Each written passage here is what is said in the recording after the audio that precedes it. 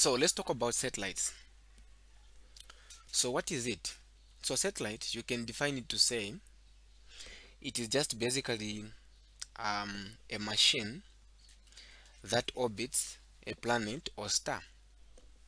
Now I can give an example. We can say that Earth is a satellite because it orbits the sun. Okay. You can also say Moon is a satellite because it orbits the Earth. So now, if this is the Earth here, if I have this is the Earth, then I've got the Moon. So the Moon is moving around the what? The Earth. So it orbits. So this is the Earth. Then we can say that this is a satellite. Okay. So anything which orbits, we can call it a satellite. Now, what is happening here is that let me give you a clear picture of a satellite. Let's say we have Earth. So I'll have this to be the Earth. Then I'll have the satellite here. Now this satellite, we're going to say is the Moon. It's moving around the circle, just like that. So this is my Earth. Now remember, this Earth is going to have the radius. So the radius of this Earth from this point all the way to that point, let's call it R1. Okay. Then the satellite, basically we don't consider the radius of the satellite. So I'm going to say again, the radius from this point here all the way to the satellite there, I'm going to call it R2. Now to find the R, the total R is the addition of R1 and R2. Okay. Now, as this satellite is moving around the circle, there is the force of gravity. We know that there is a force which makes this satellite to be moving around the circle, which you can say the centripetal force. Okay. But that force is the Fg. Now, under satellite, whenever we're talking about Fg, we're talking about the G, then the M, the mass of the Earth, and the mass of the satellite. So I'm going to call the mass of the Earth to say M1, the mass of the satellite to say M2. So I'll have M1 divided by M2, or times M2 divided by the R squared. So this R which we're talking about is the radius from the center of the Earth all the way to the satellite. So that's the reason why I've said that the R is the addition of R1 plus R2. So this radius is from the center of the Earth all the way to the satellite. So that is the Fg. In this case, Fg is not equal to mg because we are talking about if you have got two objects. So we have got the Earth and the Moon. So these two guys there, the force that makes the satellite to be moving around the circle. In short, what is happening is that there is a force that the Earth is exerting on the Sun, and at the same time there is a force that the satellite, which is the Moon, which is that is exerting on the what? The Earth. So we can say that the Fg will be the mass of the Moon, okay, which is M1, times the mass of the Sun divided by the R squared. So R is the distance in between. Okay, so that is the principle behind the Fg. Now we can say that the summation of all the forces, in this case, since it is moving in x direction, we can say that we have got only Fg. Okay, at this point we can clearly see that the object which is moving is the Sun, which is the satellite. So I'm going to say, according to Newton's second law, if an object is moving, there is acceleration, then we can say that it is mass times, so this mass we're talking about m2, so it is m2 times the acceleration. Now in this case, since it is moving around the circle, it is the centripetal acceleration is equal to Fg. Centripetal acceleration is v squared divided by r. So I'll say it is the mass 2 v squared divided by r. So that r is the same as, I can say, it is the r squared, because it is the radius from the satellite all the way to the center of the earth. So this is going to be equal to fg is just basically g m1 times m2 divided by r squared. At this point I can clearly see that I can cancel the m, okay, the m2, even here m2. I can also cancel one radius, I can cancel another radius there. So I'll remain with v squared to be equal to g m1 divided by r. Okay, now if I want to find the velocity, I can just get the square root. I'll just square both sides, so it's going to be g, the mass of the earth, divided by the radius. So if I want to find how fast the satellite is moving, I can use this formula. Now this is when I want to find the angular velocity. What if I want to find the linear velocity? I can do this. I know that v is equal to wr. I can replace this with wr, so it's going to be wr, since it is squared, so I'm going to square both sides. It's going to be g m1 divided by r. Now at this point I can say w squared times r squared is equal to g, the mass of the earth, which is m1, divided by the r. I can cross multiply and I'm going to find this. So I'll have to the power 3 now is equal to g, the mass of the earth. I divide both sides by r squared, or r to the power 3, r to the power 3. Now this is going to give me this. Now I can square both sides, or I can square root both sides. So if I square root this side, I square root this side, I'll have my angular velocity to be the square root of g, the mass of the earth, divided by r to the power 3. So if I want to find the angular velocity, I can use this formula. If I want to find the linear velocity, how fast the satellite is moving, I can use this formula. V is equal to the square root of g, the mass of the earth, divided by the radius. Now what if we want to find the period? If an object is moving around the circle, remember this was our formula before we square root. We had v squared, which was equal to g m1 divided by the radius. Now if an object is moving around the circle, then this is true. V is equal to distance over time. The distance in this case is the circumference of the circle. So the circumference of the circle is basically 2 pi r. The time it takes to move to complete one cycle is the period. So I'll say that the V will be equal to 2 pi r divided by the period.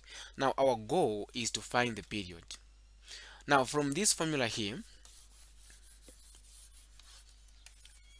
from this formula where there is V, I can replace with 2 pi r divided by t. So I'll say 2 pi r divided by t. Everything is going to be squared. I'm just replacing v squared with 2 pi r over t. So I'll square it. This is going to be equal to g m1 divided by r. Okay. Now from here I can clearly see that this is going to be 4 pi squared r squared divided by t squared is equal to g m1 divided by r. Now I can cross multiply to make the period as a subject of formula. Okay, so if I cross multiply here, this is going to be g m1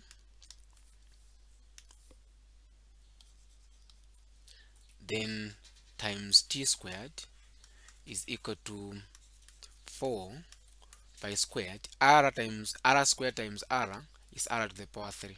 I'll divide both sides by gm1, then here gm1. Now we can clearly see that if these two guys cancels, we are going to have our t squared will be equal to 4 pi squared r to the power 3 divided by g, the mass of the earth. Now I can square root both sides, or I can Yes, I can square root both sides. Then I'll have t will be equal to the square root of 4 pi squared r to the power 3 divided by what? Divided by gm1. So this is going to be the formula for finding the period. Now we have come up with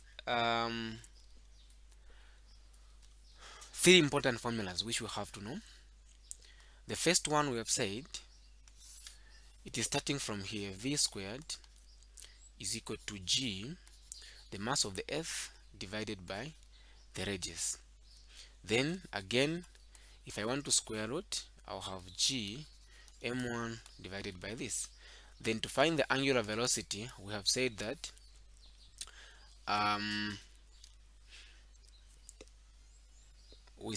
the angular velocity is going to be given by g m1, then we divided it by r to the power 3. Then we said that to find the period, this is 4 pi squared r to the power 3 divided by gm m1. So these are the formulas which you need to be familiar with. Now I've got a question here which is saying a satellite orbit the earth is about 87 minutes if its orbital radius is 6,500 kilometers. Use this data to find the mass of the earth. So they want us to find the mass of the earth. Now remember, if this is the earth, here is my satellite. This satellite is moving around the earth. Remember, the radius from the center of the earth all the way to this, that is our r. Now in this case, r is 6,500 kilometers. But what we have to remember is that we need to convert our radius to meters. So to convert from kilometers to meters, I need to do times 1,000. Okay, so I'm going to say 6,500 times 1,000, which is going to give me, I can put it in scientific notation, which is meaning my radius now is 6.5 times 10 raised to the power 6 meters. Okay, now we have been told that the g is 6.67 times 10 raised to the power 11. Now remember, we are going to call the mass of the earth to be m1, m2 to be this. According to the information which I've given you, we said that we are going to say that Fg will be equal to the centripetal force. So Fg is g, the mass of the earth, the mass of the satellite divided by the radius squared. This has to be equal to the centripetal force is the mass v squared divided by r. At this point now, the m which we're talking about here is the mass of the satellite, which is 2. So I can cancel the m2. I can also cancel one radius. So I'll have g m1 to be equal to v squared. Now remember, we have got we want to find the mass of I can divide both sides by g, even here by g. So we have m1 is equal to v squared divided by g. This is the formula which you have to use. Now we don't have the velocity, but we have the period. Okay, I can use this information to find the period, to find the velocity. Remember, we said that when an object is moving around the circle, this formula is true. So distance is just basically 2 pi r, the circumference of the circle. The time is the period. Our goal is to find the velocity. So I'll say v will be equal to I'll have 2 pi. My radius is 6.5 times 10 raised to the power 6. Then I divide this by the period, which is 87 minutes. So I'll convert that into seconds. So 87 times 60. which is 5,160. Okay, so now my V will be equal to, I'll have 2 pi times 6.5 exponent 6 times 6.5 times 10 to the power 6. Then I divide this by a 5,160. So I'm getting my velocity to be 7,914.865 meters per second. Now I can plug in the values to find my mass. So I can clearly see that m1, which is the mass of the earth, is going to be v squared divided by the g. Okay, now we can go ahead and say the velocity is 7,914.865 divided by g. We have been told that is 6.67 times 10 raised to the power 11. So the mass of the earth is going to be 7,914.865 divided by 6.67 times 10 to the power 11, negative 11. Okay, so I'm getting my mass to be 1.19 times 10 raised to the power 14 kgs. So that is the mass of the earth. So now if you want, you can do this. You can start from there and say, since our formula from this point here, we say that our m1 was equal to v squared divided by g, and we know that v is 2 pi r here. So I can say that m1 will be equal to 2 pi r divided by t, then divided by g, but this has to be squared. Okay, so m1 will be equal to 4 pi squared r squared divided by t squared, then divided by g. Then now you can go ahead and say this is going to be the same as m1 to be equal to 4 pi squared r squared divided by t squared, then times the reciprocal of what you have down there, 1 over g. So the overall formula is going to be 4 pi squared r squared divided by t squared times g. Now if you plug in the values here, you are going to find the same answer. Okay, so you can use this to find the mass of the earth